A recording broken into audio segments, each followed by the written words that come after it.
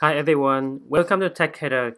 Today in this video, I'm gonna show you how to update a version of the plugin in WordPress.org. Since I have a plugin in the WordPress.org website and it hasn't been tested for 3 versions, so they're gonna show a warning that it may no longer be maintained or supported, even though it's still working. If you have an open source plugin and you want to update it, I'm gonna show you how. But first, let me get started with the plugin. Okay. I need to download it first. Okay. You're gonna see me struggling during the way. Since I'm lazy during the process of making video. Okay. So I'm gonna clone it my project. Cool. And then I'm gonna open it in VS Code because it's my favorite code editor. Cool. Okay, I'm gonna trust it. Let me try it. So when I download it from GitHub, it's gonna be under my WordPress plugin folder. Okay, so it's version A at the moment. Then I'm gonna activate it. Then after I activate it, it should be inside the settings. So if you don't know, this is the free version of the plugin that have to integrate Firebase feature to WordPress website, and this is the free version. If you want to use fully supported version, you should start with the Pro version. It's supported, has so many features, about 400 people or website using it. So if you want to support my work, try it out. Cool. Now come back to this one. Now I'm gonna update the plugin version. Okay, so I'm gonna search for my current version, which is 008. Okay, let me update the channel load. So it should be version 9 now, and the day I update is oh, exactly 1 year. What a coincidence. It still works fine. Boom. Support version to WordPress version 5.9. Okay, and then inside the index, this is where you specify your plugin information. You see the package name, the author, and the categories. Lots of information here. And then I'm going to update to version 09. So if I refresh it, it should change the version here.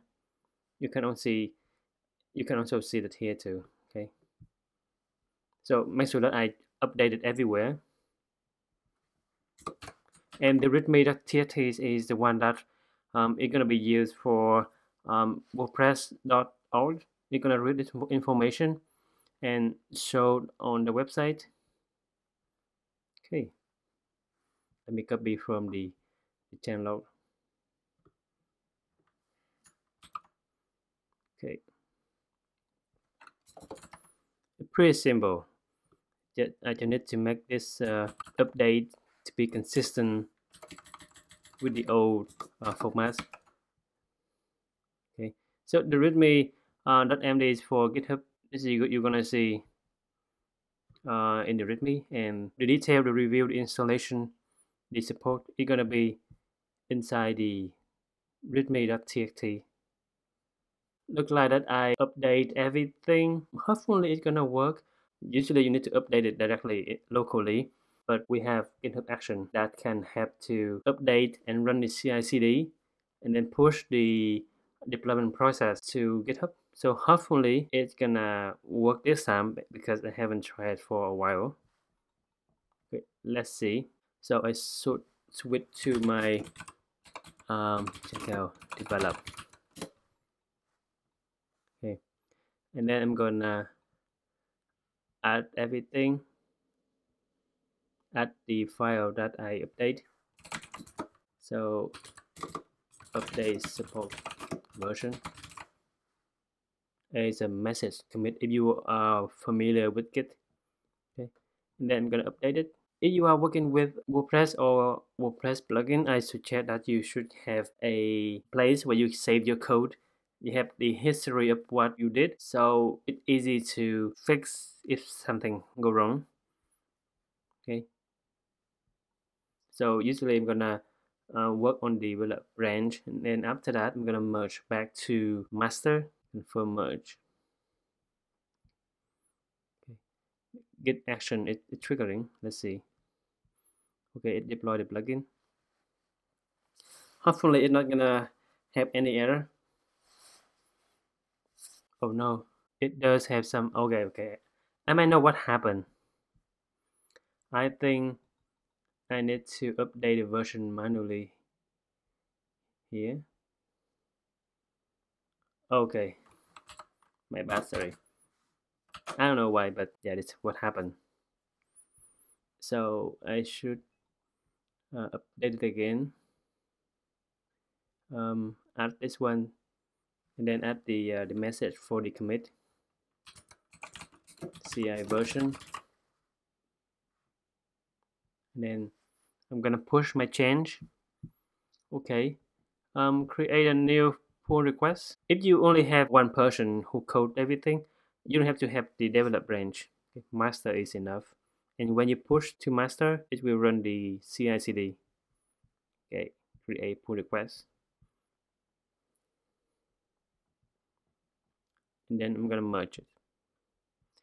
And then the CI/CD will trigger. Hopefully it's gonna work this time. Okay, look like it recognize my new version. Awesome. So let's check the WordPress main website. If I refresh this one,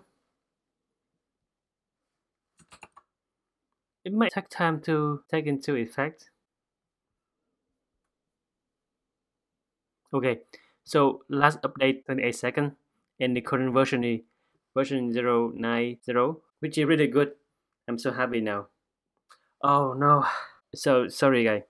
I forgot to do this one. The main important things that I missed. Go so test up to. I cannot believe that I forgot this one.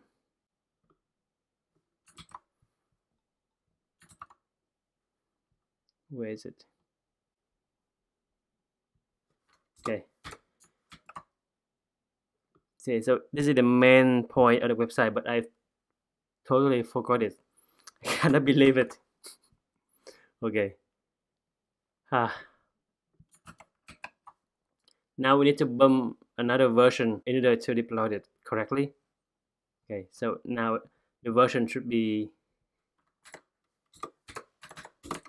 0.9.1. Okay, yeah, I should search for file and update it accordingly.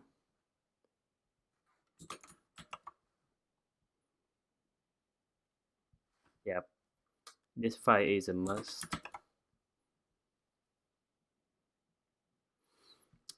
It's a silly error.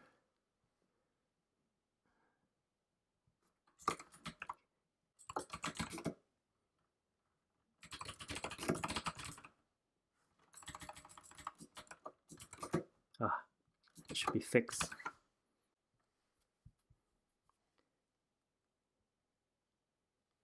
Okay. Oh, lots of typo here.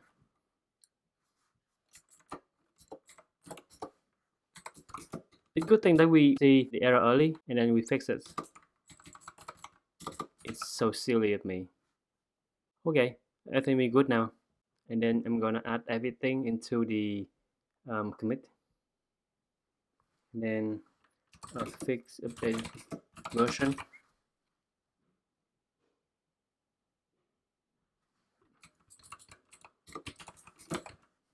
Okay, and then I'm gonna push the changes. So the good thing that if you work on another branch, if you do something wrong, you can revert back or delete the branch that you are working on, and you can see the changes. You can catch anything that you miss. Okay, and see the GitHub action. So it's really convenient if you have a public or an open source WordPress plugin, then you don't have to manually update locally. So you need to push into the GitHub CI/CD, and then after you change, it will deploy it for you. It's really fast. It's less than 20 seconds. Really good. Then I need to make another release. Okay, create a new release version 09.1.